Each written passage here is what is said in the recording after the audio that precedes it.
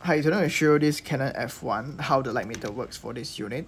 So later on when I show you the viewfinder, you'll notice a circle and you will notice there's a line.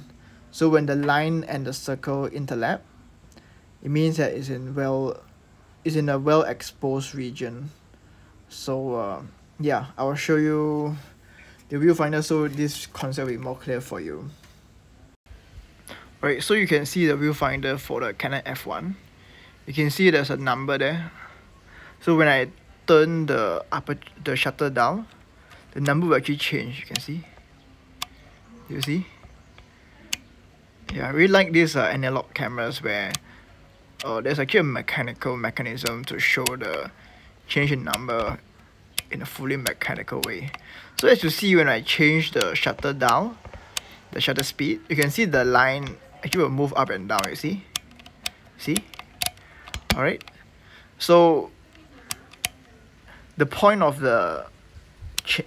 why it shows you the changing levels is that when you set the shutter speed you want, for example, this time I'm going to put it at 2000, then when I turn the aperture,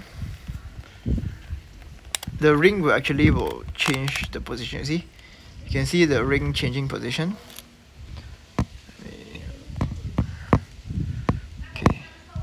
You can see the ring changing position, right?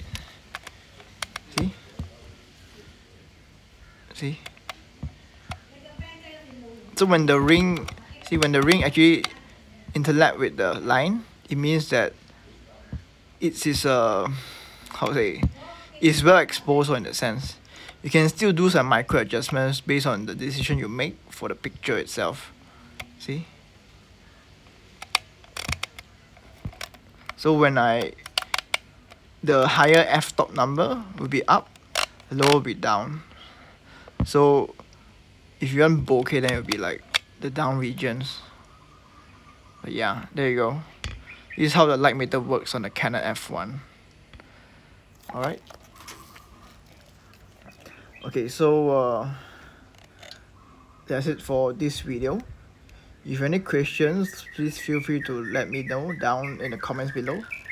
And thank you so much, Aaron, for dropping by. See you guys next time. Bye. God bless.